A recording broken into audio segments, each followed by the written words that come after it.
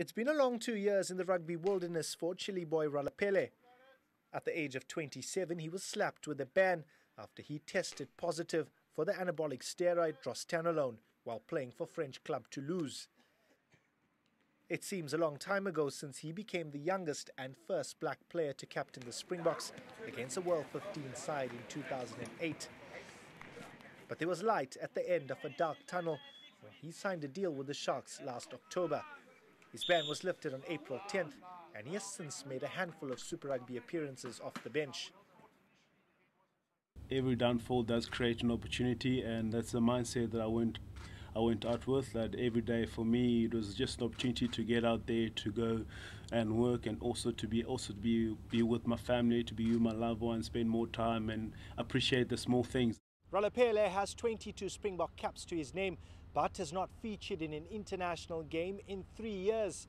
His last test came against Italy here at Kings Park. He might have gone off the radar, but the man from Zanin still dreams of donning the Bok jersey once again. What more greater honor to give someone hope, what a more greater honor also to be representing your nation, and it's one thing that's still burning deep inside me, and I will get there within time.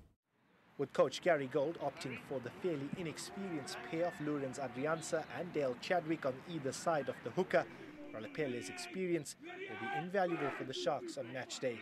Myron Naika, Durban.